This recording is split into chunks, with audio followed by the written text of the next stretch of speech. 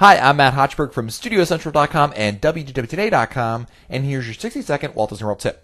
You may have heard that Orlando's raised the prices of its tolls on its highways that serve Walt Disney World and the airport.